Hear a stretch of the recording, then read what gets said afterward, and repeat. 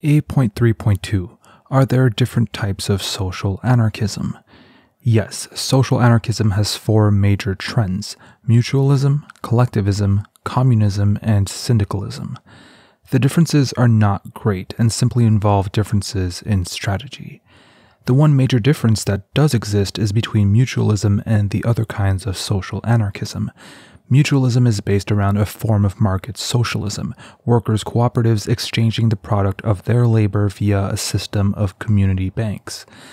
This mutual bank network would be, open quote, formed by the whole community, not for the special advantage of any individual or class, but for the benefit of all, with no interest exacted on loans except enough to cover risks and expenses, end quote.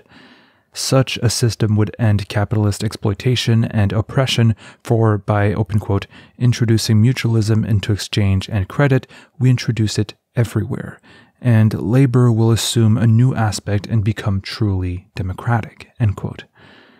The social anarchist version of mutualism differs from the individualist form by having the mutual banks owned by the local community or commune instead of being independent cooperatives.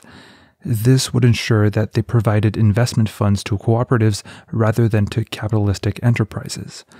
Another difference is that some social anarchist mutualists support the creation of what Proudhon termed an agro-industrial federation to complement the Federation of Libertarian Communities, called communes by Proudhon. This is a, open quote, confederation intended to provide reciprocal security in commerce and industry, and large-scale developments such as roads, railways, and so on. The purpose of specific federal arrangements is to protect the citizens of the federated states from capitalist and financial feudalism, both with them and from the outside. This is because political right requires to be buttressed by economic right.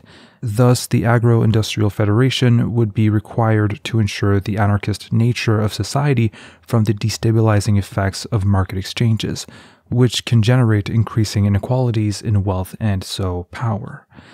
Such a system would be a practical example of solidarity, as industries are sisters, they are parts of the same body. One cannot suffer without the others sharing in its suffering. They should, therefore, federate, not to be absorbed and confused together, but in order to guarantee mutually the conditions of common prosperity. Making such an agreement will not detract from their liberty, it will simply give their liberty more security and force, end quote. The other forms of social anarchism do not share the mutualists' support for markets, even non-capitalist ones. Instead, they think that freedom is best served by communalizing production and sharing information and products freely between cooperatives. In other words, the other forms of social anarchism are based upon common or social ownership by federations of producers' associations and communes, rather than mutualism's system of individual cooperatives.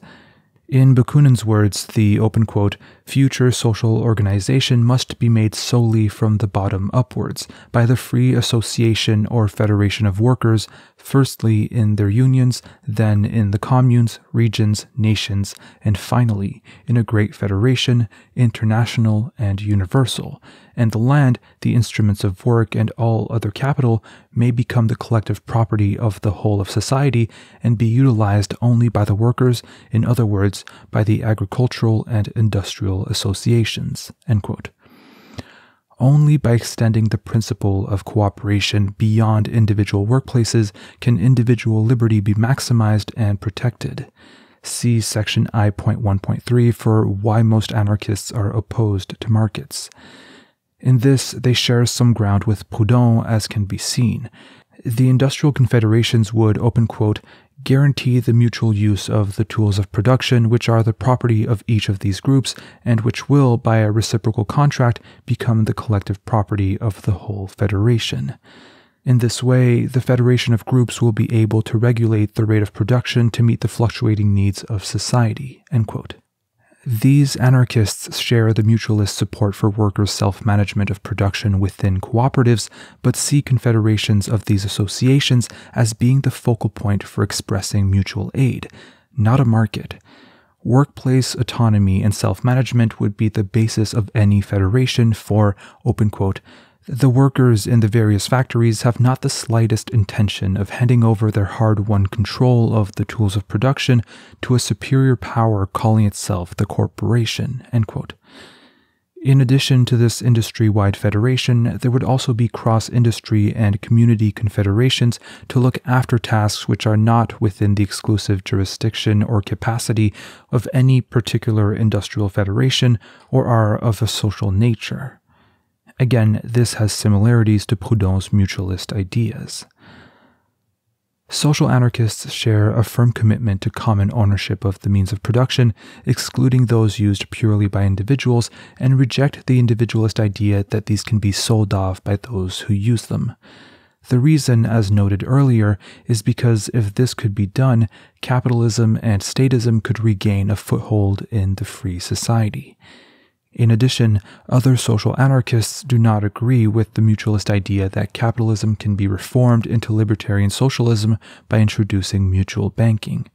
For them, capitalism can only be replaced by a free society by social revolution. The major difference between collectivists and communists is over the question of money after a revolution. Anarcho-communists consider the abolition of money to be essential, while anarcho-collectivists consider the end of private ownership of the means of production to be the key. As Kropotkin noted, collectivist anarchism, open quote, expresses a state of things in which all necessaries for production are owned in common by the labor groups and the free communes, while the ways of retribution, i.e. distribution of labor, communist or otherwise, would be settled by each group for itself. End quote. Thus, while communism and collectivism both organize production in common via producers' associations, they differ in how the goods produced will be distributed. Communism is based on free consumption of all, while collectivism is more likely to be based on the distribution of goods according to the labor contributed. However, most anarcho-collectivists think that, over time, as productivity increases and the sense of community becomes stronger, money will disappear.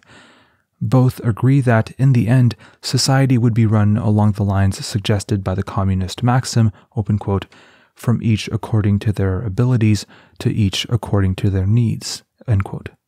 They just disagree on how quickly this will come about. See section A.3.2.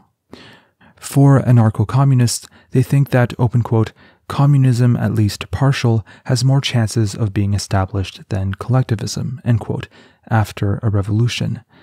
They think that moves towards communism are essential as collectivism, open quote, begins by abolishing private ownership of the means of production and immediately reverses itself by returning to the system of remuneration according to work performed, which means the reintroduction of inequality, end quote.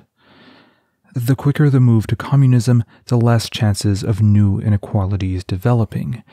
Needless to say, these positions are not that different, and, in practice, the necessities of a social revolution and the level of political awareness of those introducing anarchism will determine which system will be applied in each area.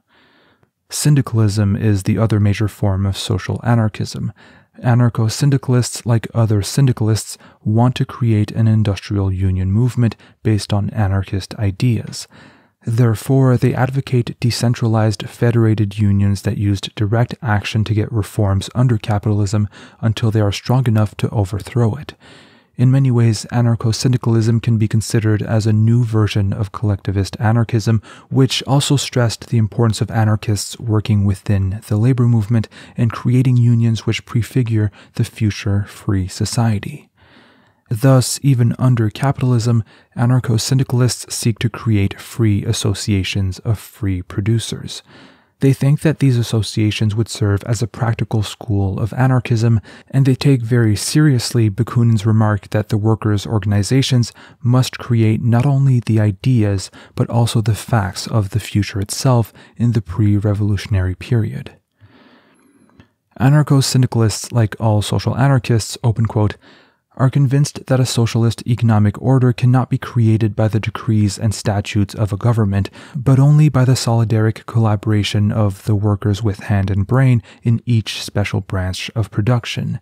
That is, through the taking over of the management of all plants by the producers themselves under such form that the separate groups, plants, and branches of industry are independent members of the general economic organism and systematically carry on production and the distribution of the products in the interest of the community on the basis of free mutual agreements." End quote.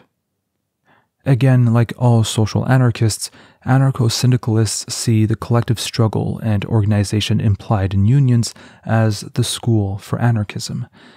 As Eugene Varlin, an anarchist active in the First International who was murdered at the end of the Paris Commune, put it, unions have, open quote, the enormous advantage of making people accustomed to group life and thus preparing them for a more extended social organization.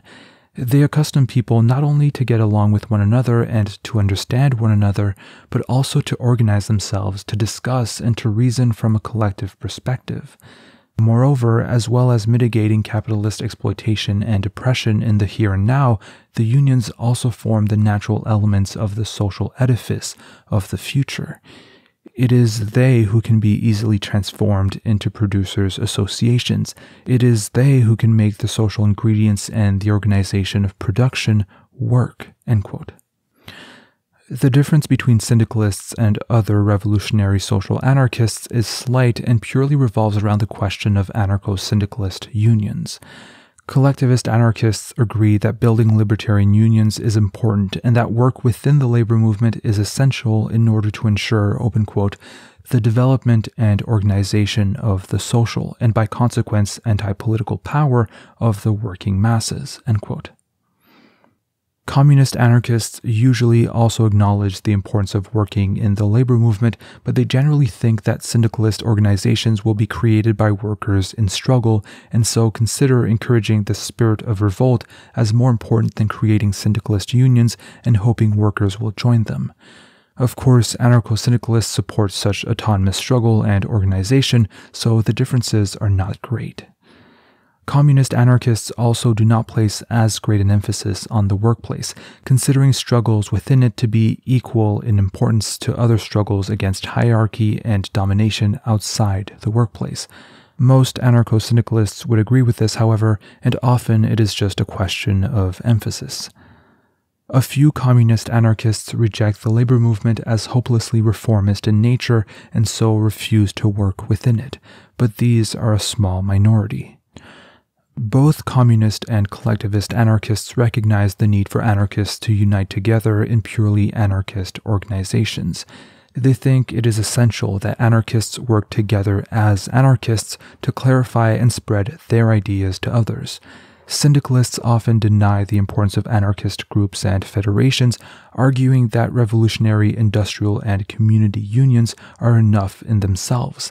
Syndicalists think that the anarchist and union movements can be fused into one, but most other anarchists disagree. Non-syndicalists point out the reformist nature of unionism and urge that to keep syndicalist unions revolutionary, anarchists must work within them as part of an anarchist group or federation. Most non-syndicalists consider the fusion of anarchism and unionism a source of potential confusion that would result in the two movements failing to do their respective work correctly. For more details on anarcho-syndicalism, see section J.3.8 and section J.3.9 on why many anarchists reject aspects of it. It should be stressed that non-syndicalist anarchists do not reject the need for collective struggle and organization by workers. See section H.2.8 on that particular Marxist myth. In practice, few anarcho-syndicalists totally reject the need for an anarchist federation, while few anarchists are totally anti-syndicalist. For example, Bakunin inspired both anarcho-communist and anarcho-syndicalist ideas, and anarcho-communists like Kropotkin, Malatesta, Bergman, and Goldman were all sympathetic to anarcho-syndicalist movements and ideas. For further reading on the various types of social anarchism, we would recommend the following: Mutualism is usually associated with the works of Proudhon, collectivism with Bakunin's, communism with Kropotkin's, Malatesta's, Goldman's, and Berkman's. Syndicalism is somewhat different, as it was far more the product of workers in struggle than the work of a famous name, although this does not stop academics calling George Sorel the father of syndicalism, even though he wrote about a syndicalist movement that already existed. The idea that working class people can develop their own ideas by themselves is usually lost on them. However, Rudolf Rocker is often considered a leading anarcho-syndicalist theorist, and the works of Fernand Pelloutier and Émile Pouget are essential reading to understand anarcho-syndicalism. For an overview of the development of social anarchism and key works by its leading lights, Daniel Guérin's excellent anthology No Gods, No Masters cannot be bettered.